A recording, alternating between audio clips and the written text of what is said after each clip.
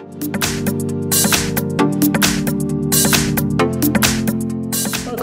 in front of me is a Huawei Y6s, and today I will show you how to capture a screenshot on this device. So to get started, you want to open up the content that you wish to capture. For me, as an example, I'm just going to use the home screen, but all you need to do is just have whatever it is open and visible on the screen. And once it is, what you want to do is hold power key and volume down, both of those keys at the same time, and you will see this minimization of your screenshot right here. And you can also make it scrollable, hide it. It gives you a little animation of what it does. So scrollable was up, no, that was share.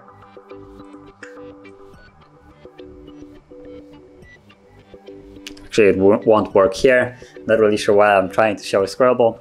But basically, what it will mean if you have some kind of website or app that basically has content that you can scroll, when you pull it down, it will go to like an editing mode where you can basically scroll down a little bit further and create one long screenshot. So you can capture then a couple pages of whatever it is that you are trying to capture. So that is how you would capture a screenshot. Then there's also another way. You can do it by simply tapping on the button right here, and that substitutes just the holding of the keys. So tap like so, and it does basically the exact same thing. And screenshots that you have captured can be found in your gallery app. So let's just tap on gallery, and you can see there are the 3 screenshots I have taken. And also if you go into albums, it should create an album called screenshots, which you can see right here.